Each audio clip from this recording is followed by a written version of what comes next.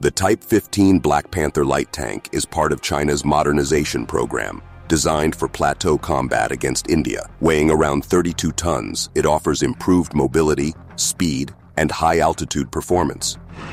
China has deployed these tanks in the Tibetan Plateau amid territorial disputes with India. The tank features a 105mm main gun, NATO-compatible ammunition, and secondary armament, including machine guns and an automatic grenade launcher. It also has hunter-killer capabilities, modern fire control systems, and a crew of 3, powered by a 1,000-horsepower electric diesel engine.